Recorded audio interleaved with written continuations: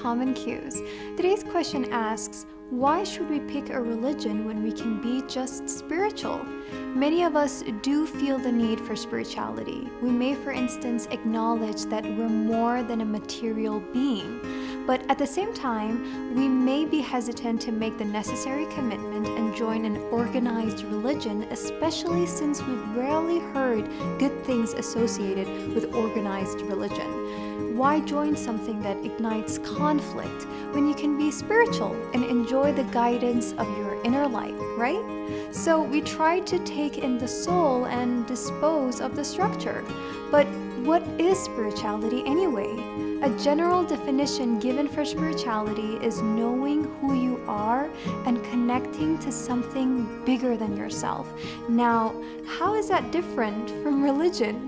Some think of religions as dry structures void of spirituality, a mere list of do's and don'ts that were made to enslave people with the promise of landing in heaven or burning in hell. But is that really the case?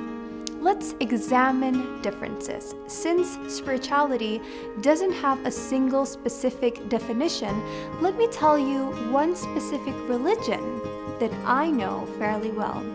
The religion I follow, Islam, is basically my answer to three main questions. Who am I? What was the purpose of my creation?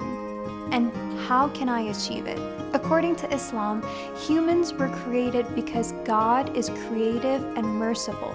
In short, and the purpose of their creation is to worship the one and only God, not because He needs their worship, but because through worshiping Him, they can reach their utmost potential. Now, when it comes to how to worship, there are specific guidelines: the mandatory, the forbidden, the encouraged, the disliked, and everything else in between. These acts are what many fail to see the soul in. But is that true? Take the 5 daily prayers, for instance. Yes, they consist of rituals which are uniform among Muslims, but they also serve to remind us of our purpose and keep us on the path. In praying 5 times every day, we're reminded that the point in all our daily actions, from the career we pursue, to the purchases we make, to the way we treat others, is supposed to be in line with God's satisfaction. So long as we follow the instructions with the right intention, that is to reach God's satisfaction, not fame and fortune, for example, we can have high hopes that we're on the right path. In Islam, aside from the designated acts of worship like fasting, every lawful act you do with God's satisfaction in mind is also considered an act of worship, so that your mind and your actions go hand in hand to work as one towards a single purpose. Organized religions also help keep us organized, because Islam is not only about individual duties. Like other organized religions, there are rights and responsibilities in Islam. Your worship is not complete unless you fulfill your responsibility towards God's creation.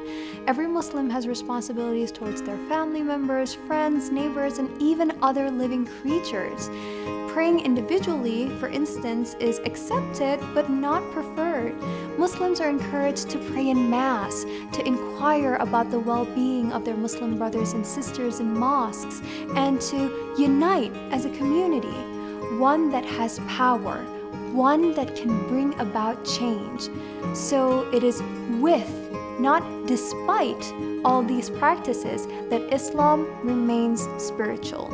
It's a practical path towards the one and only God, a path that passes through the individual and society, through actions and intentions. So finally, religion or spirituality? Well, for me, for the reason I told you and much more, I chose a specific organized religion over a general concept of spirituality. What about you? Looking forward to reading your answers down here in the comments.